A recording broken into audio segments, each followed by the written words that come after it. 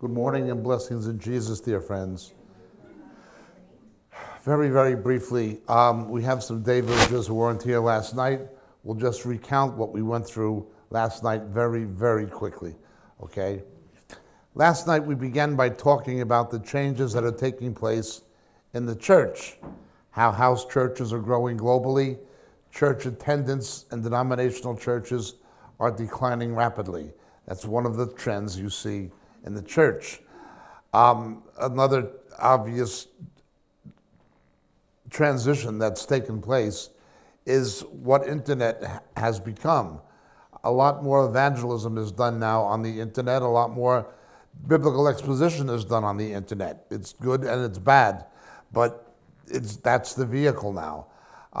We cannot think of the church structurally the way we used to. We cannot think of it structurally the way we used to. Moriel, as we said, just our ministry in this year, in terms of subscriptions to Moriel TV and views on YouTube and things like this, from the 1st of January to the 31st of October, we had over a 170% growth, over 170% growth on internet. By the end of the year, it'll be over 180% given present projections. It's very, very different than it used to be. On the other hand, things like conferences are basically static. You don't see a lot of young people. That's not their world. Their world is the world of the cyber world. They don't generally come to conferences in the same way the older generation did. There's a fundamental change taking place. We have to understand that we're in a period of transition. The ministry of Elijah always takes place in seasons of major, major transition. Last night, we looked at the major features of Elijah. If you were not here, we looked at one, he could control the rain, the outpourings of the Holy Spirit, which we'll look at today. Two, the ministry of Elijah had food in a famine. When the famine for the hearing of the word of God, the ministry of Elijah had food and had food to give to others. Third, although the mantle itself was not transferable, God had to do it, the mantle could cover others. The mantle of Elijah, the authority he had, covered others. The anointing he had covered others. The sons of the prophets being among them. And we saw this carried over into the New Testament when the disciples of Jesus needed somebody to replace Judas. It had to be somebody around from the time, not of Jesus' ministry, but John's. Fourth, again, it is transitional. It is transitional. Fifth, he is up against idolatry, but the idolatry he was up against was always disguised. It was not other gods simply, it was other gods professing to be Yahweh, or counterfeiting Yahweh, or masquerading as Yahweh. There was a conflation of the true God and false gods. The Hebrew Baal, of course, as we know, was Yahweh, but the Canaanites had a separate Baal.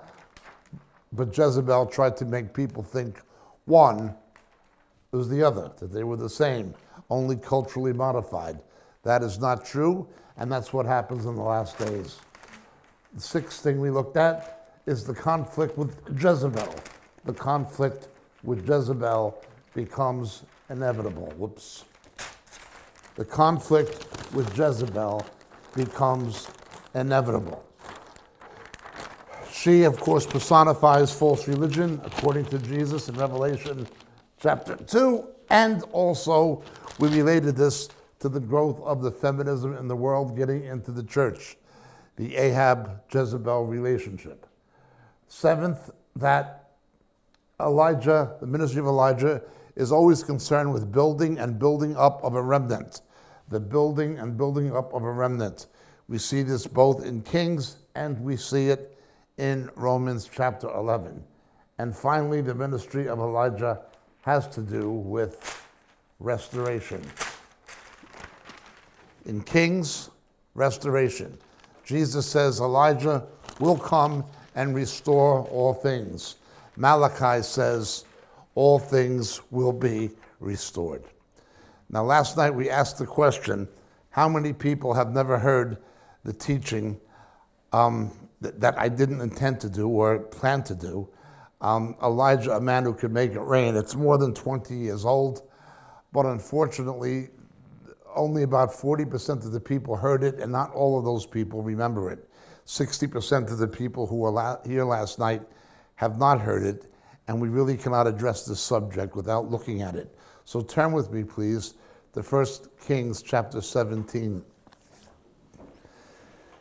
Heavenly Father, we ask you to meet with us now in the power and presence of your Spirit. In your grace and in your mercy, Lord God, open our eyes to your word, its glory and its meaning. Let these things, Lord God, be pleasing to you and edifying to your people in these last days. In Jesus' name, for Jesus' sake, amen. Okay.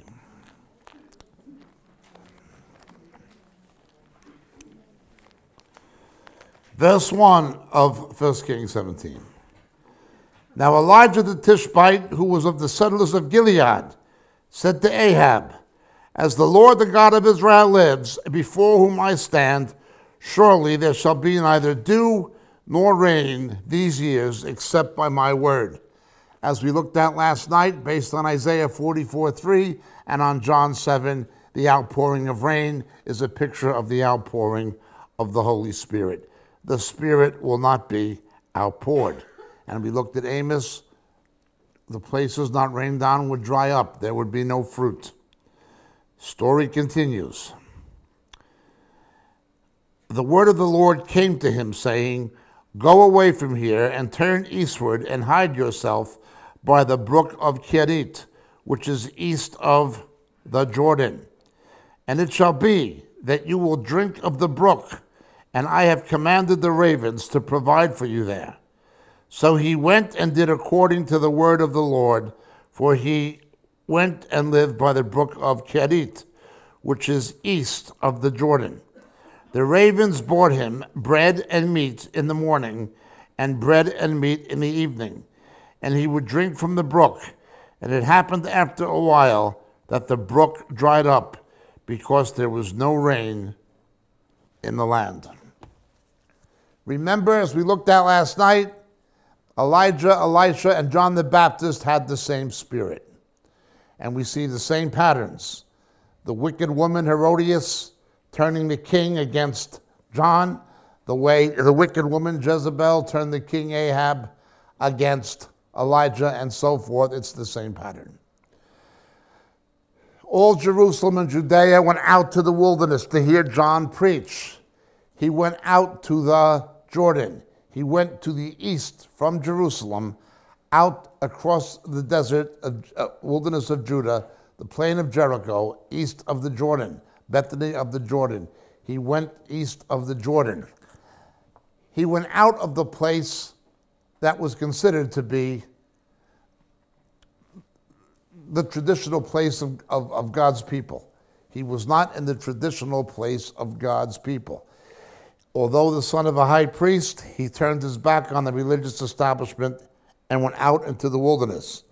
And people flocked out to hear him. There was a famine for the hearing of the word of God. There had not been a prophet for over 400 years. So the people, in their hunger, in their desperation, were going out. God, in an age of Elijah, will meet the needs of his people and feed them in places and in ways they never would have expected. God will meet their need and feed them in places and in ways they never would have expected. The people were not being taught the word of God by the Levites, so they went out to the wilderness to somebody who turned his back on the Sanhedrin and on the religious establishment. They went out into the wilderness. Now we have to be careful. John the Baptist taught the truth. There were cults doing the same thing, who had beliefs that were fundamentally unscriptural. They were reacting to the corruption of the Sanhedrin and of the Sadduceic or Sadducee-dominated priesthood, but they became cultic and took on false doctrines. I speak primarily of the Essenes, primarily of the Essenes. In the last days, it becomes the same thing. You will have people, groups, who see what's wrong with the church, who see what's wrong with the organized religious establishment, who see its hypocrisy, who see what's wrong with it, who see its immorality.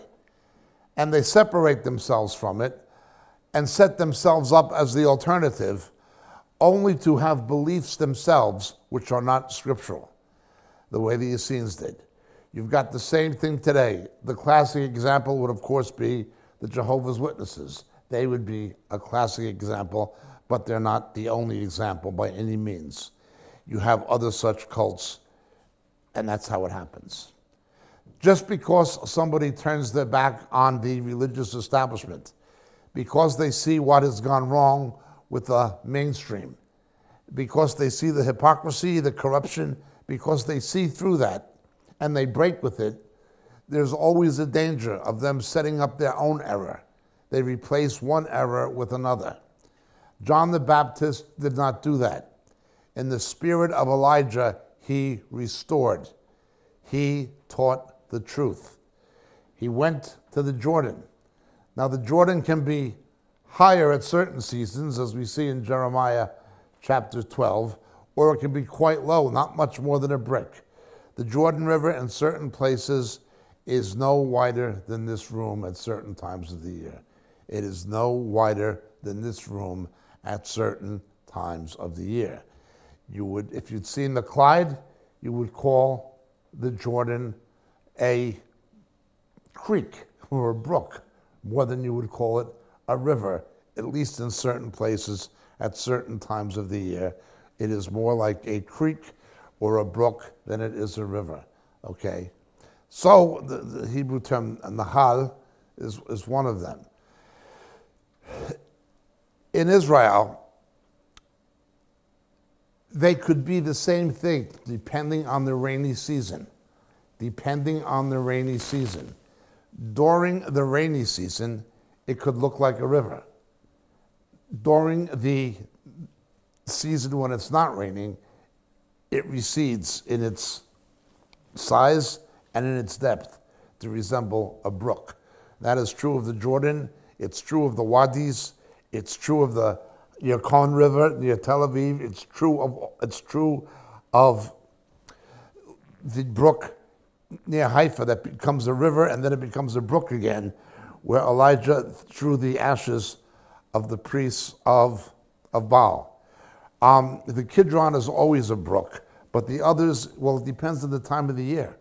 It depends on the time of the year. Some times of the year, these things can be navigable by small craft. Other times of the year, you can wade across them. It just depends. So Elijah goes to the brook of Kiri to the east, and the ravens fed him. The ravens fed him. Notice he ate the food the ravens brought him, but he did not eat the ravens. The ravens were an unclean bird. They were not kosher. In desperate times, God will use non-believers to meet the needs of believers. He will use non-believers in desperate times to meet the needs of believers. Look at the United States. You have a president who is not a Christian. He's on his fourth marriage. He has never professed to be born again or anything like that. His vice president is, however, and he appoints believers as his foreign secretary, as Secretary of State is a believer. He appoints them to his cabinet. But what does he do? Well, one, he blesses Israel more than any other president in American history. He's blessed Israel more than any other president. And secondly, he's pro-life. He's pro-Christian rights. He actually stands up for the rights of Christians, not only in the United States, but in other countries. He's outspoken on behalf of the rights of Christians, at least more than his predecessors who didn't care. Is he a believer? He doesn't profess to be.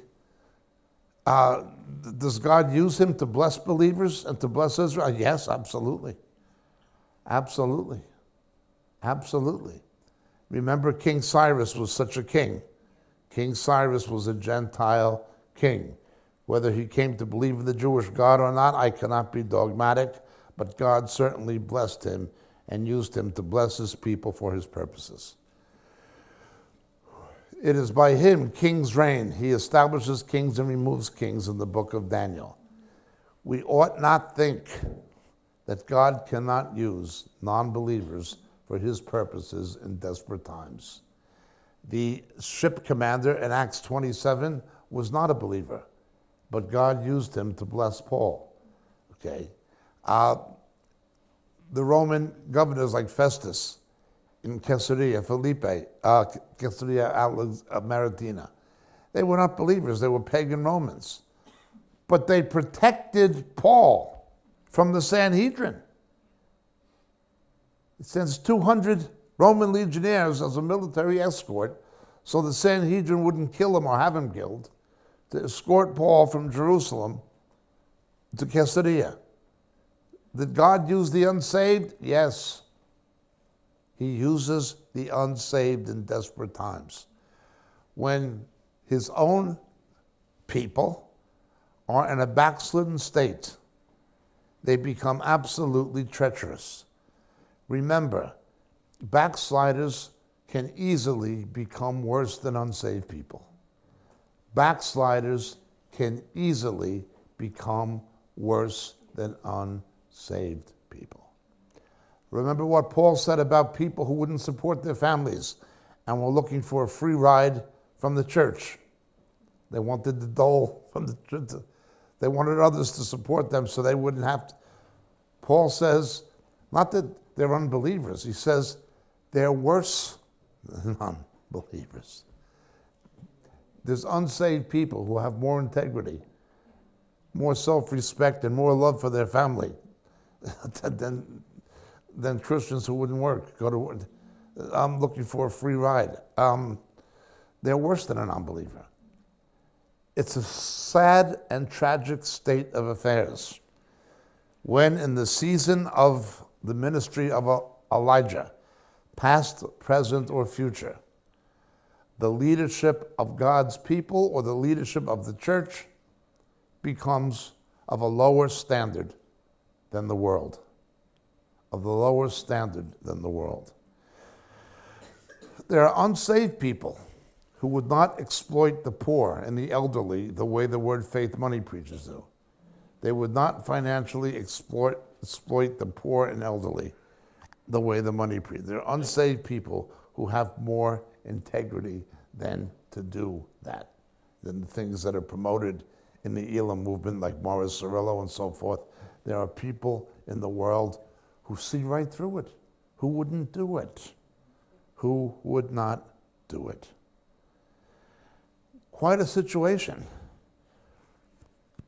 It's no longer only the Church of Rome. The Southern Baptists in America, among others, have been caught doing it. It happened in Northern Ireland at Kincora, where you had supposedly evangelical clergymen protecting pedophiles in the church. Who did God use to put an end to it? Secular government, unsaved. Now this is tragic. It's tragic when it comes to this. But in an age when God raises up a ministry like Elijah's, that's what happens. People leave Jerusalem for the desert. They go to where the food is. The ravens feed Elijah. Now that's not to say a raven is not a raven. It's not to say a non-believer is a believer. But it is to say God will use who he will to meet the need of those who are truly his. In desperate times, that's what's happening. These are desperate times. It's happening now. At one time in the United States, the idea of having a divorced president and remarried would have been unthinkable. It would have been unthinkable that a divorcee who remarried could even get elected. Then you had Reagan, who was divorced and remarried. Now you have somebody on his fourth marriage. He's still better than the other guys on one marriage.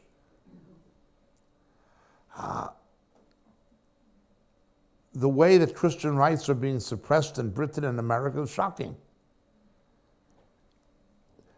Whoever's going to defend them, God's going to use. The ravens feed Elijah. We need to understand that.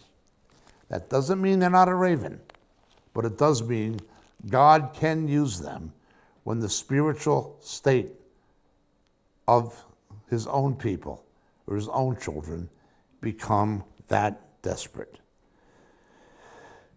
So he goes out there. It shall be you will drink of the brook as I've commanded the ravens to provide for you. So he went and did according to the word of the Lord, for he went and lived by the brook of Kerit, which is east of the Jordan. Notice John the Baptist the same. He went to the east of the Jordan. Bethany beyond the Jordan in the spirit of Elijah. The ravens brought him bread and meat in the morning and in the evening. He would drink from the brook, and it happened after a while that the brook dried up because there was no rain in the land. In these kinds of climates, in this kind of environment, at this kind of period in church history or in Israel's history, expect things to get worse before they get better.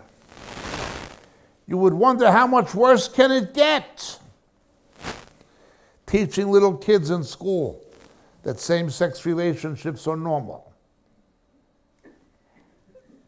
A law case in America last week where the father of a child fighting the mother of the child in court, a surrogate mother, because she has decided that the 7-year-old little boy is a girl.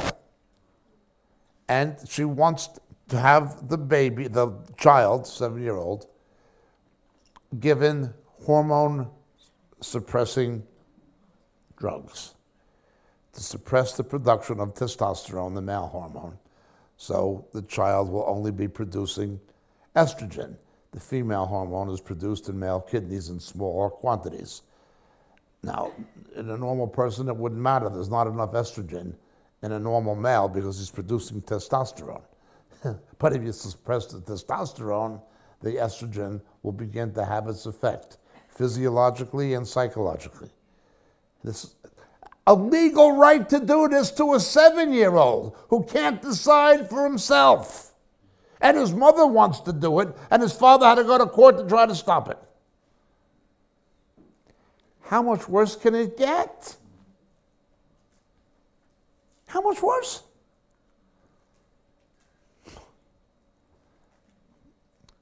They have an agenda where they want to say, as we looked at last night, if your church will not perform same-sex marriages, you will lose your tax exemption. Your building will be taxed because of human rights violations. What they want to say is, if you refuse somebody a position as your minister or pastor because of their sexual orientation or gender or whatever, you will lose your status as a tax-exempt property. They already have this agenda. This guy, Beto O'Rourke, who just dropped out of the American race yesterday, thankfully, he said he wanted to do this. And he's not the only one. They're going to pursue this. We can't send our kids to state schools anymore. We have to homeschool or have Christian schools. They will come in and mandate the curriculum that must be taught in a Christian school. With the Darwinism, with the same sex, That will be the next thing. Parents who do not go along with it or who oppose it, social services will want to come after the parents. This is persecution. That's what's going to happen. How much worse can it get? We all tremble for our children and grandchildren, and we should. Remember what Jesus said? Don't weep for me. Things will get worse before they will get better. Why does God allow them to get worse? When you have churches and denominations putting benedictions on same-sex marriage, persecution becomes a necessary evil to separate the true church from the harlot church. And they're doing it. They've got people in the States and now in Britain, they're saying things you wouldn't believe. Just think Steve Chalk in England. 2 homosexuals in his church asked him, will you perform a secret same-sex wedding for us? He said, absolutely not. It's going to be public. And he says he's born again. Did they ban him? No.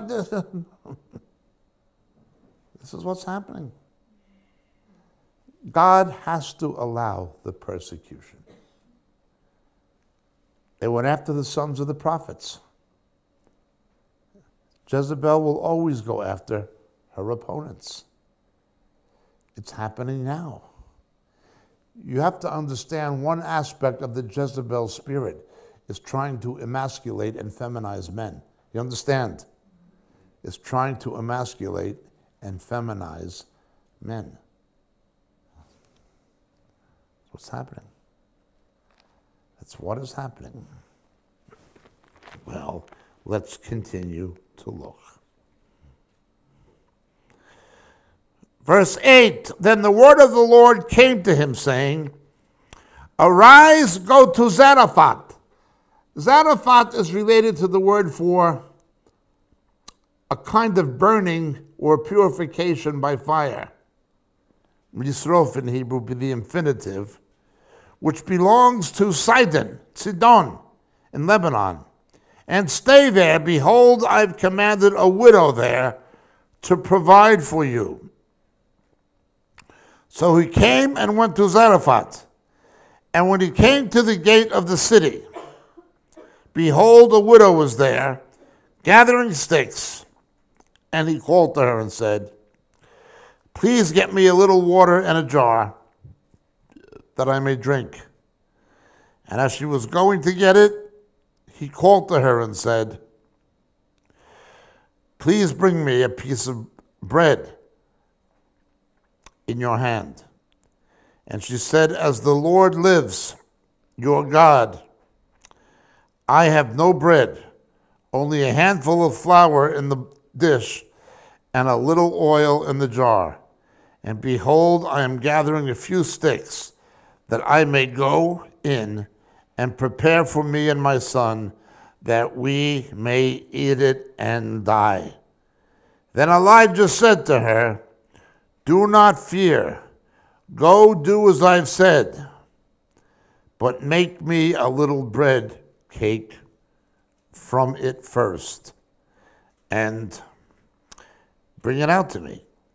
And afterwards you may make for yourself and for your son one.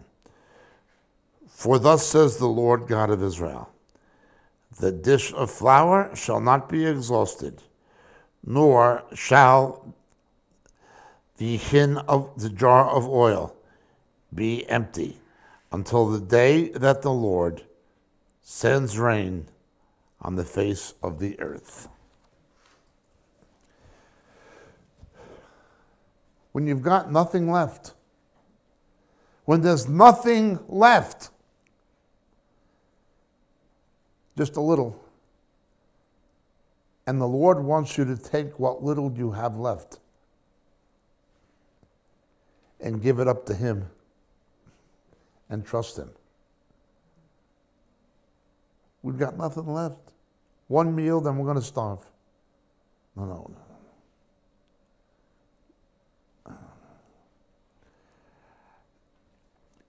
Those who invest in the Elijah ministry, it is going to cost them what little they have. Those who invest in what God is doing in such a desperate time, it'll cost them what little they have. Now, once again, he goes to a Gentile land, to Lebanon. Not Eretz Israel. Not anything in the land that God gave through Joshua. It's outside.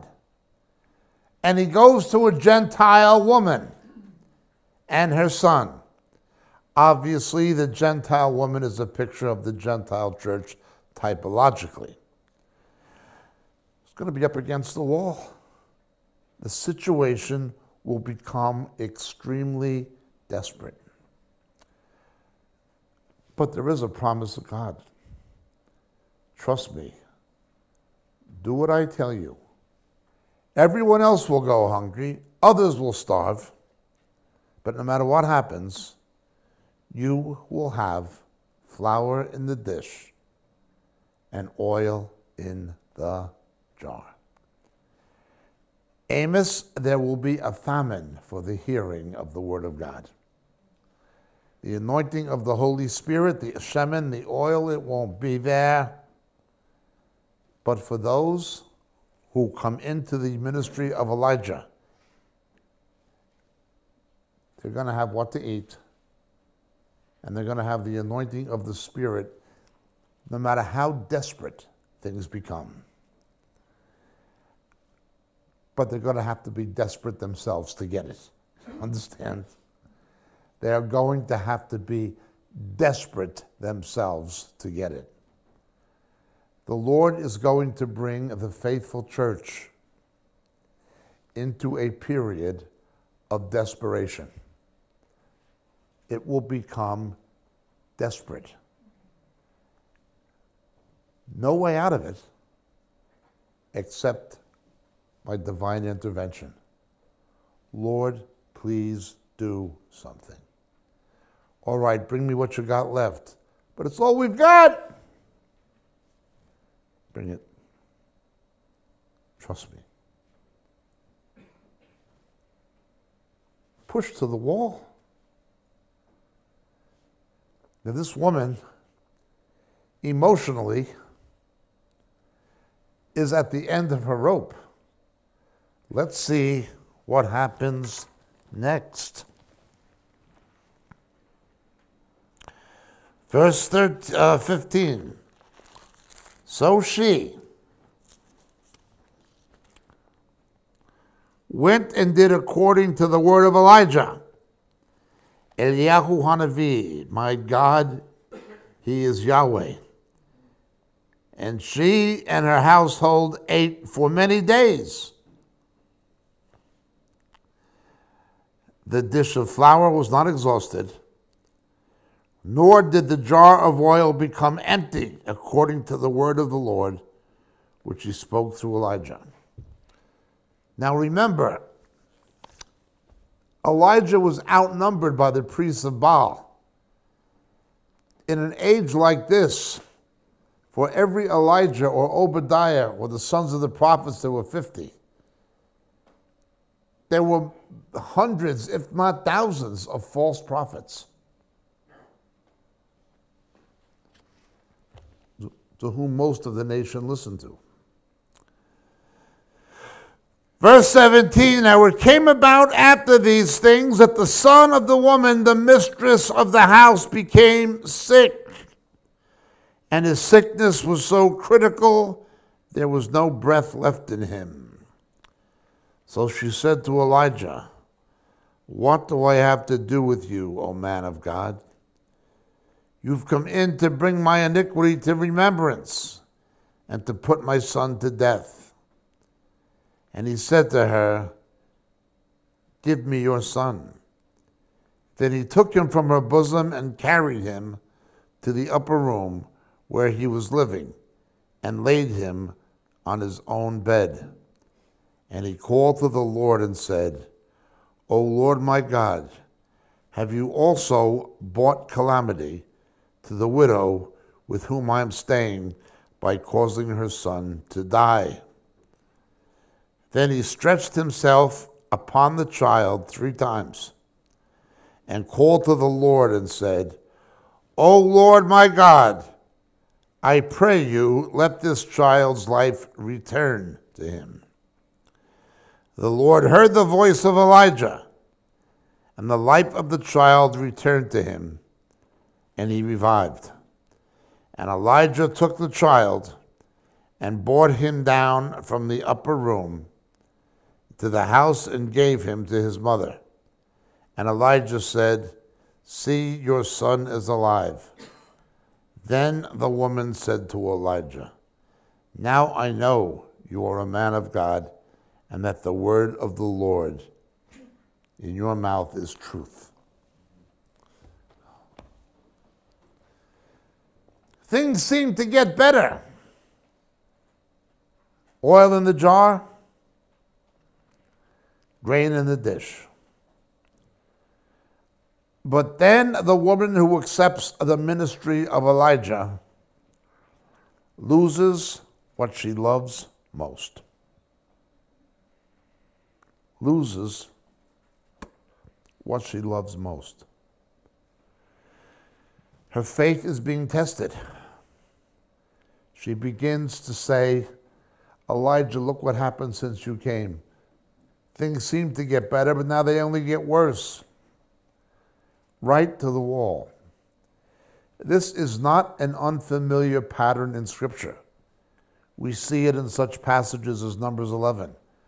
The sons of Israel were liberated from Pharaoh, and Miriam grabbed the tambourine and the horse and rider thrown into the sea. But then when they got hungry and tired and thirsty, they began to complain about Moses. What did you bring us out here for, to die? Complain against Elijah. We listened to you, we trusted you, we believed you. Look at the mess we're in now as a result of it. Believe me, you don't want to be a leader at a time like this. You do not want to be a leader among the children of God or the people of God at a time like this. People who trusted you, who believed you, are going to pay a price for it. And they're going to doubt you. And they're going to doubt God himself. When you have nothing left, and God says, put it on the altar. First, she had little left, and God said, put it on the altar, as it were. Now it's her son. Now the game is over. Everything is lost. The thing she loved and cherished the most, probably more than her own life, is taken from her. This is desperate. Desperate. Why does God allow his people or people who believe to do this? Well, let's understand something. When God gave his own son in our place, he gave the thing, the one he loved the most, over to death, only to raise him up again. This foreshadows the death and resurrection of Christ. You understand it? God wants his people to experience what he experienced.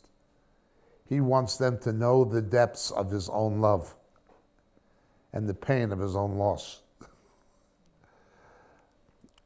The faithful church will understand the depths of God's love, but they will also understand the pain of his loss.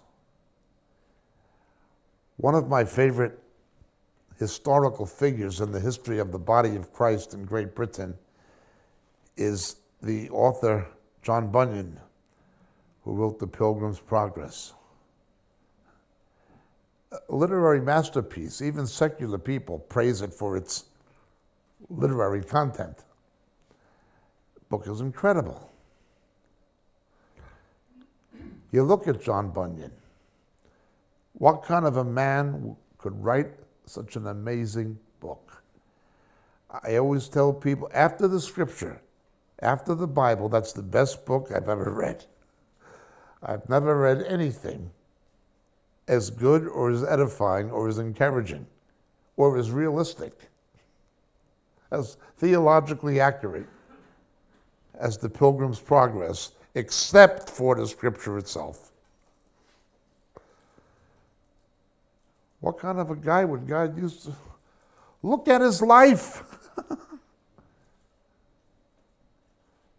The tragedy that befell his family. Then they locked him up 14 years. Unbelievable. What a rotten life. He loved not his life in this world. It's always the people who love not their life in this world who God can use the most. Always.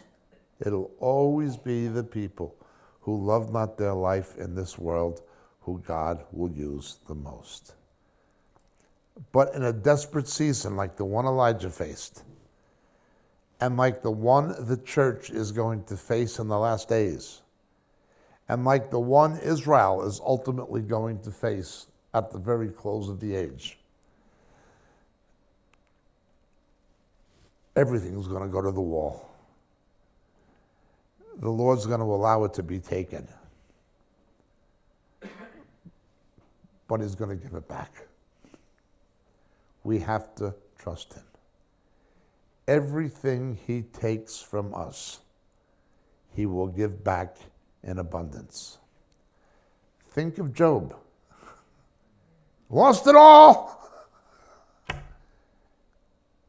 Not only did he get it all back, he got it all back and more.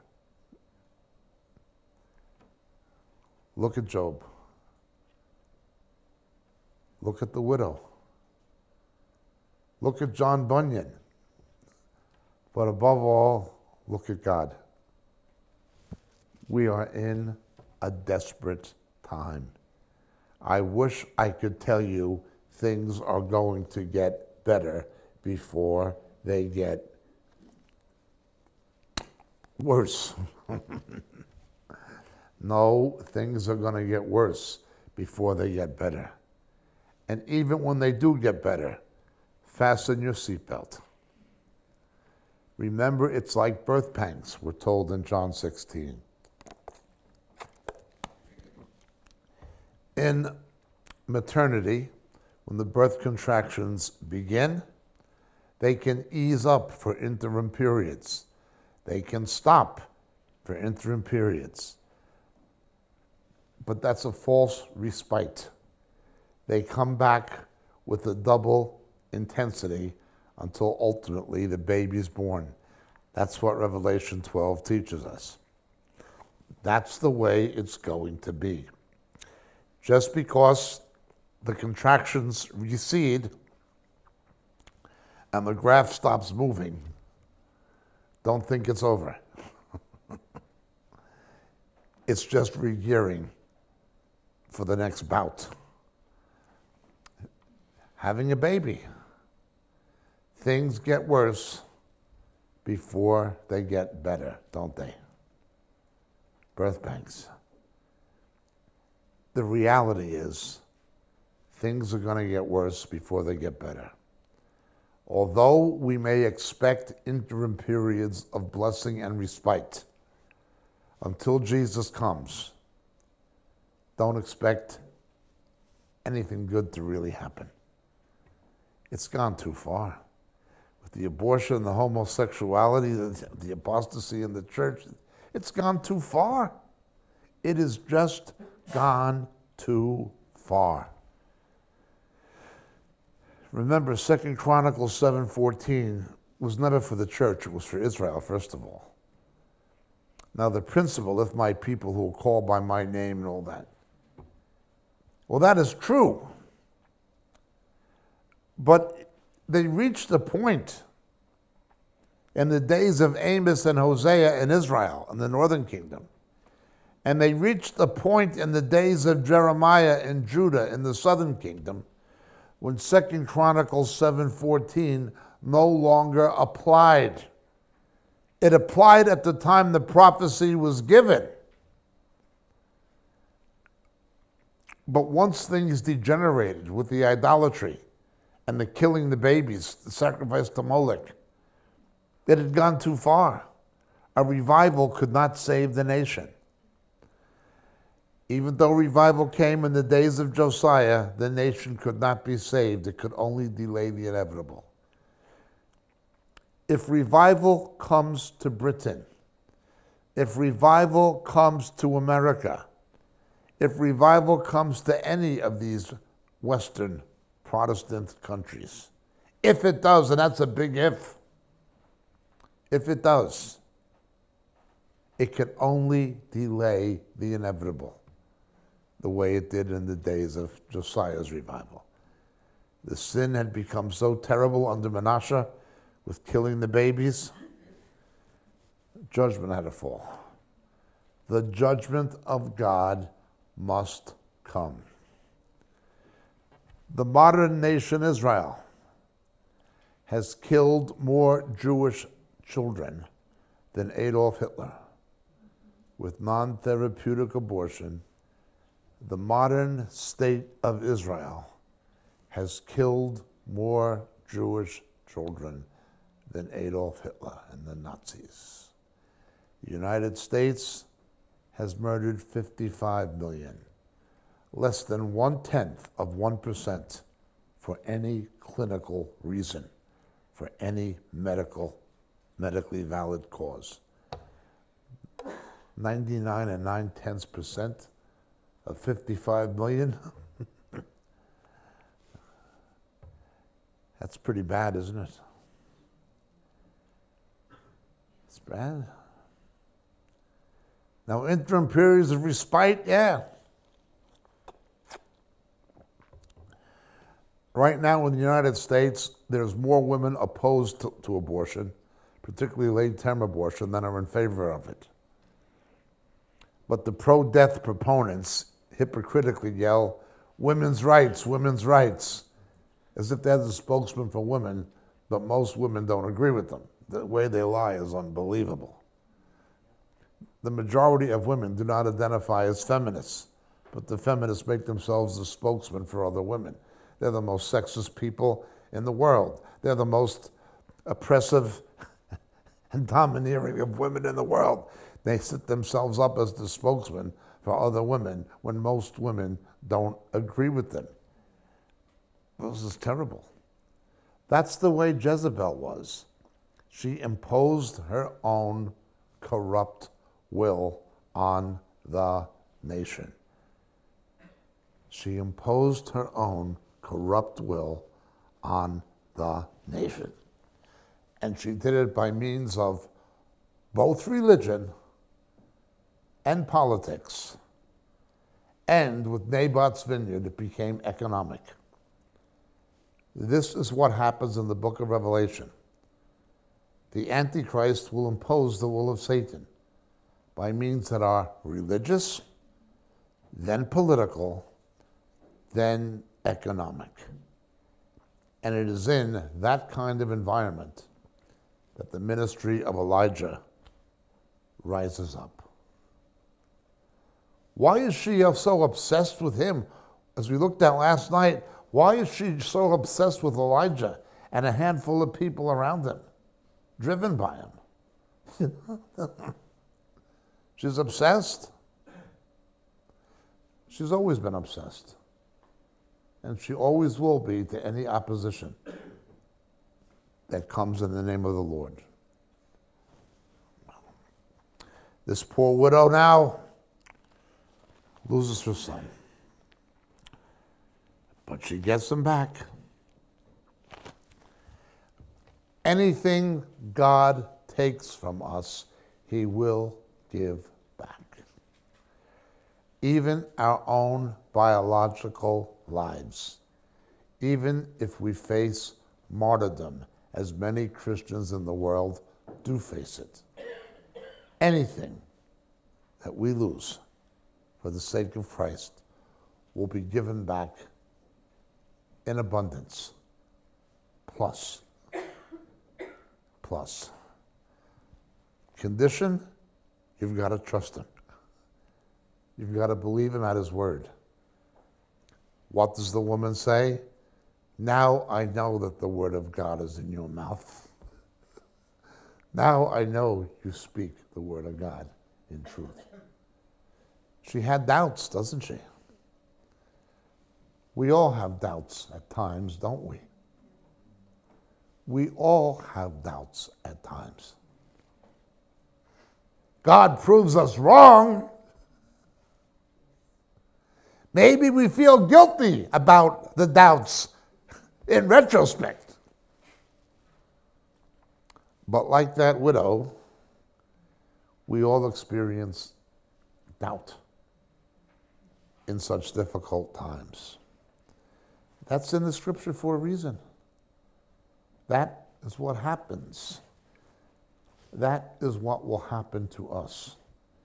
Expect to be attacked with doubt. Not only by the devil, but just from within our own selves. Just from within our own selves. The devil may use that, but even from within our own selves, we will be attacked with doubt. Another reason God allows such dire things to transpire is to prove himself. We can trust him.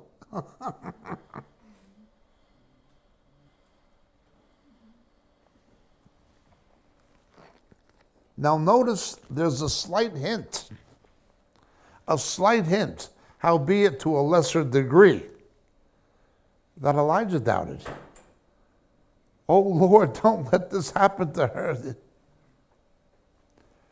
Remember John the Baptist? He sends his disciples to ask Jesus, are you the one, or shall we look for another?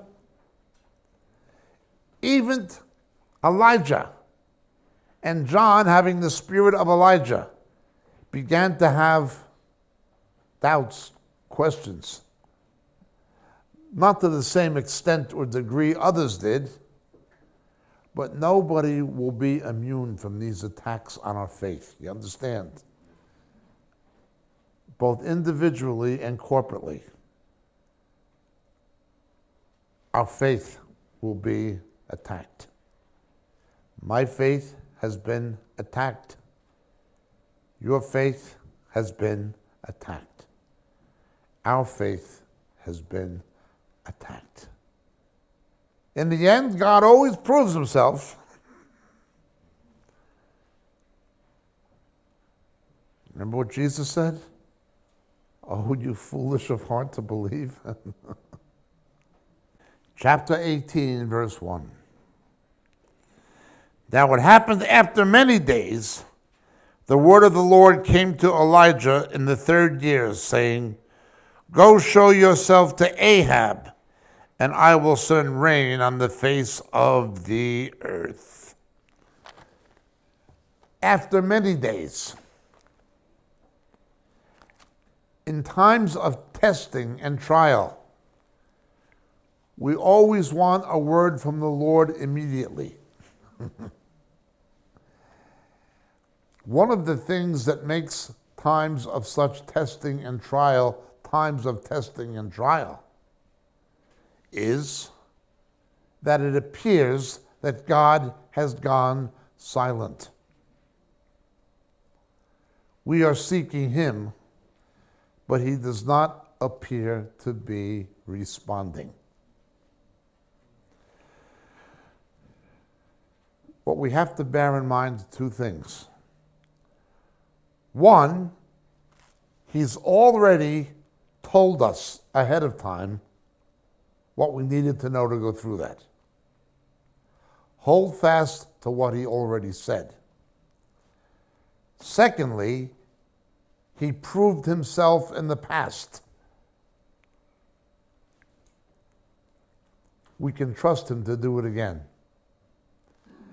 There will be prolonged times when God seems to be silent. However, as with Moses, even when the Shekinah did not move in power, even when Moses did not have prophecies, the manna fell every day.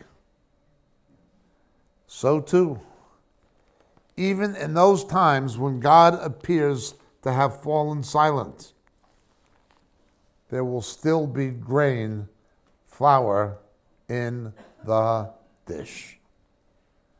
This will be there. This will be there. It will sustain us. He will speak when the time is right to speak. Notice it's the third year of a 3.5-year time period that God has fixed. As we looked at last night, Elijah prayed that it would not rain for 3.5 years. Now this tells us certain things. One, although he was experiencing the consequences of the drought, and the people around him were experiencing the consequences of the drought, God was providing for them in it. He prayed for the drought. He prayed for the drought in the hope that in their desperation, the nation would repent.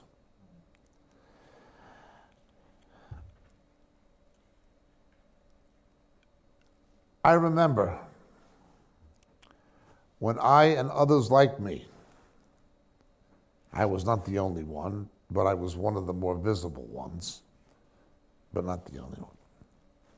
What was being said about myself and people like Philip Powell, people like Charlie Douglas, there were others, during the counterfeit revivals. And they were saying they were just like the priests of Baal. They were going bananas trying to make something happen. Trying to make something happen. I knew God's judgment. And others did. Philip Powell did. Others did. God's judgment was going to come on British Pentecostalism. That it was going to fizzle, that it was going to decline, that they'd have no rain, that everything they're into was going to come to a big nothing. Other than decline, they have no future. How rapid the decline will be? Well, slowly starving to death is a cruel death, isn't it? Slowly starving to death is a cruel death. But as it got close to the end of the 3.5-year period, which corresponds to the 2 times, time and a half time in Daniel, and 1,260 days in Revelation 12, etc., God begins to speak. He doesn't speak until he's getting ready to do something. Just wait. But when he gets closer, he speaks before he does it. The Lord does not do things without warning his people what's coming. We're told he does nothing without revealing it to his servants, the prophets. He does nothing. There will always be those who know. There will always be those who God tips off with his Spirit. There'll always be those who can see ahead. There'll always be those. There won't be many of them, but they will be the only ones who count. If you've got 500 or 5,000 people in a pitch dark cave, absolutely zero light, zero background light, but a dozen of the 5,000 have night vision glasses.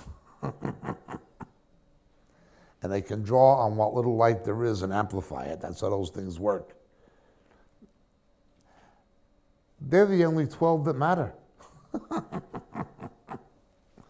It's only the ones who can see in the dark that matter. It doesn't matter that there's only a dozen of them and 5,000 who can't see anything. It's only that dozen that matters. It was only the 7,000 who mattered. It was only Elijah and Obadiah and the sons of the prophets who mattered. The only ones who matter are the ones who will be able to see.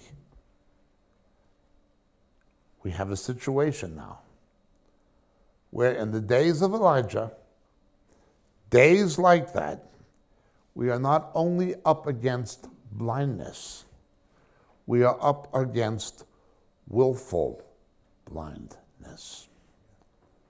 Willful blindness. John 9 type stuff. I came that those who see will become blind, and those who are blind will... They're willfully blind. Willfully.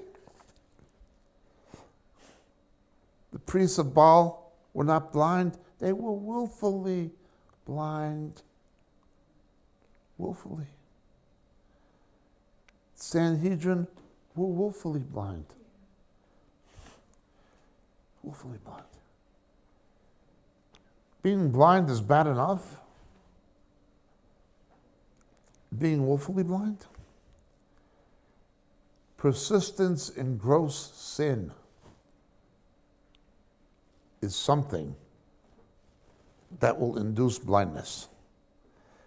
A spirit of error. God gives them over to it. Romans 1 with the homosexuals and lesbians would be a case in point. They're willfully blind. What's happened to Israel, unbelieving Israel and the Jews? A veil put over their face when they read the Torah. Jesus said, if you believed Moses, you'd believe me also. You choose not to believe the Torah. Because you don't believe Moses, you don't believe me. You've chosen your blindness. That's a horrible thing, isn't it? Think of what happened in Sodom. The homosexual gangs, God struck them blind. He struck them blind. Why? When you read the rescue of Lot in Genesis with those maddened homosexual gangs, remember, twice the New Testament says that stuff's going to happen again. Twice the New Testament says it's going to be like the days of Lot. The way God rescued Lot is the way God is going to rescue the faithful church. And militant homosexuality is going to increase and oppress and threaten the people of God. But when they were struck blind, when they tried to rape the angels who appeared as men, even in their blindness, they were trying to find the door and trying to force their way. That was unimaginable.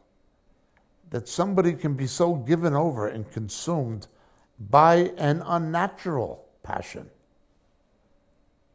by a lust that is not even based on a natural drive, but an unnatural one, that they were still trying to satiate their perverted passions. It didn't matter to them that they were blind. You understand? They were so controlled by that sin. This is the kind of environment we're coming to. It's the kind of environment we're coming to. You just look at it. The HIV infection rate among homosexuals in the developed world is astronomically higher in its averages than among heterosexuals. I mean, junkies get it, and people who come in contact with blood can get it, but, you know, it's basically your odds of becoming HIV infected as a homosexual are statistically humongous compared to heterosexuals. Doesn't matter. They're blind. Why are they blind? They choose to be.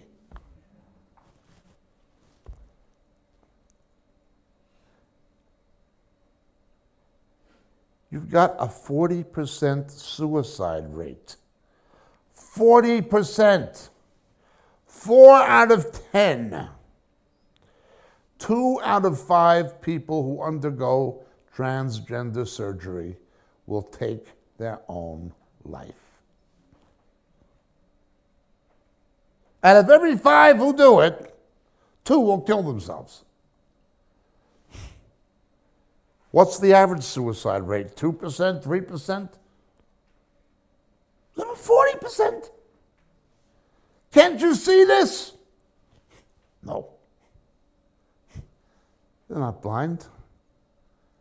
They are willfully blind. LBGTG, transgender, whatever it is, they're up to about 26 letters now.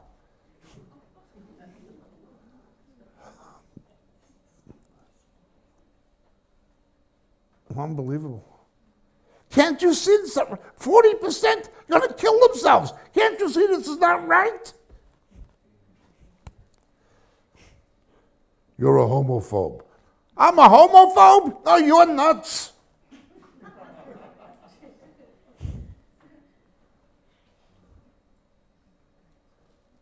Just blind, willfully blind. Elijah's day, they just didn't want to know. The truth did not matter to them. The facts were irrelevant. Facts become irrelevant. Factual reality is dismissed. Go and show yourself to Ahab. I'll send rain on the face of the earth. Now understand, most of what the scriptures say, former rain, latter rain type stuff, a pouring out of the Holy Spirit at the end of the age. When you read Job in context, when you read Peter's kerygma in Acts chapter 2, commenting on Job in context, and when you read Zechariah 12, the primary meaning of the outpouring in the last days is not on the church. It is on Israel after the church is taken. Concerning the church, there is far more emphasis on a great end time falling away than a great end time revival. Far more. In the next book we have coming out, Nov'19, we look at this. Once the faithful church is removed, once the resurrection happens, the rapture takes place, the overwhelming majority of the things God does is focused on Israel. The church is gone. Some of the nonsense people have invented. The rapture is going to cause a great revival. No, it's not. We're told directly. And men still did not repent of their evil deeds when these terrible things happened. This idea of an outpouring, it is largely concerned with Israel and the Jews, not in any primary sense with the church. In fact, the outpouring takes place after the church is gone. Again, this will be addressed in the forthcoming book, Nov'19. The nonsense that people have invented with the latter-day rain teaching has been crazy. From it came the manifest son stuff, the ideas that once Pentecostals rejected things like William Branham and E.W. Kenyon, they rejected those people as crazy. And as heretical, but also just as crazy. There were Pentecostal, the average Pentecostal preacher would have thought that William Branham was crazy. And he would have been right. Certainly demonically deluded. Those very things that they once dismissed as being crazy have become almost mainstream, doctrinally within their thinking. The stuff that they used to dismiss as nuts.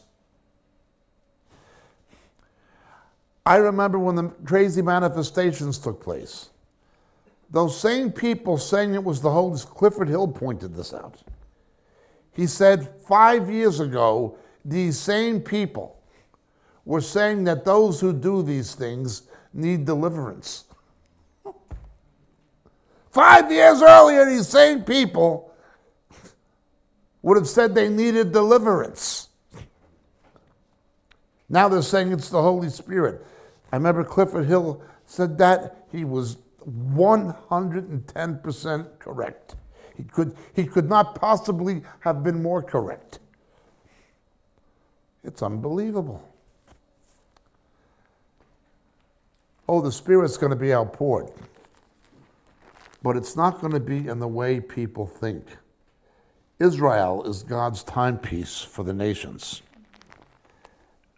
The Gentile woman in this story, in this narrative, represents the Gentile church. Do you understand?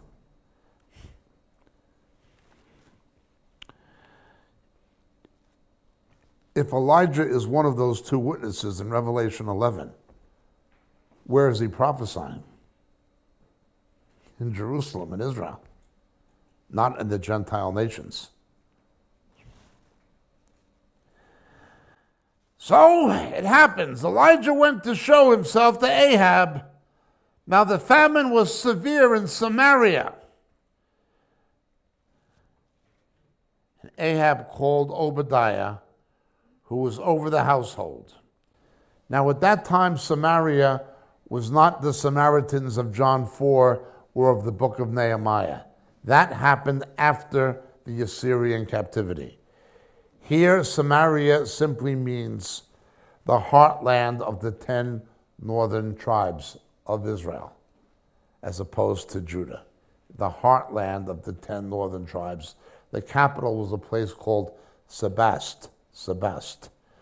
Sebast is one of the very few major biblical sites in Israel I have personally never been to. Difficult to get to, not much to see there, but it exists. And know where it is. Samaria at this time were not the Samaritans.